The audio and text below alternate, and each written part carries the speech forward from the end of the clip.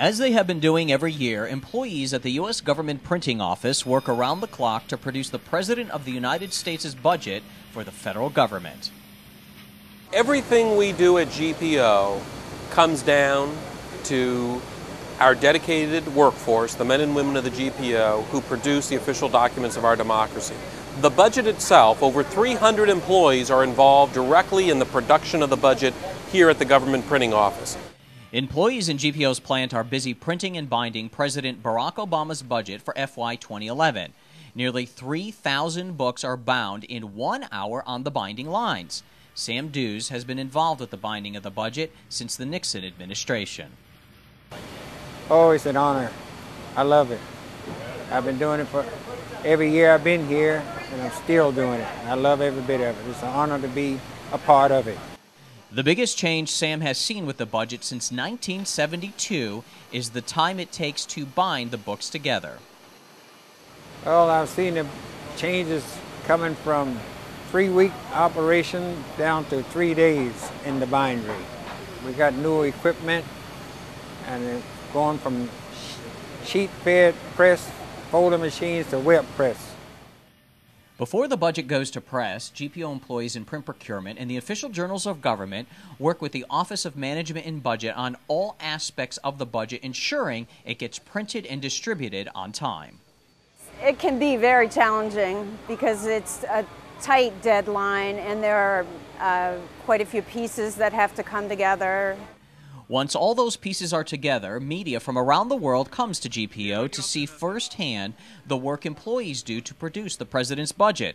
Public printer Bob Tapella thanks employees and recognizes their contribution to this process.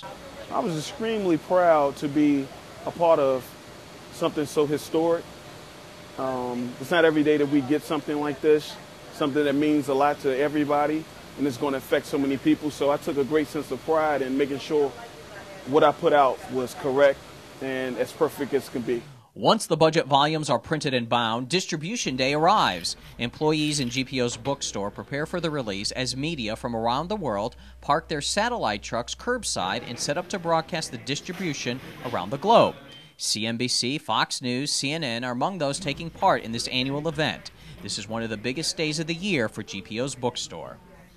It's very exciting. We get to distribute the president's budget.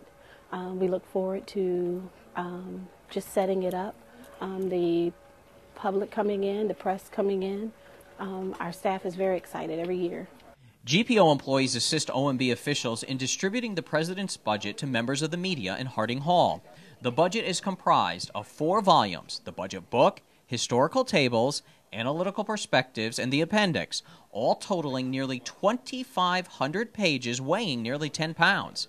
In addition to printing the budget, GPO makes the budget available in electronic form on GPO's Federal Digital System, or FDsys.gov, which can be downloaded to a variety of e-readers. Well, I think for those of you that are interested in doing searches, for example, you can do a keyword search, you have it with you, and you're on the Hill getting ready to go into a committee meeting, you've got it right here in the palm of your hand, and you don't necessarily have to carry 10 pounds of paper.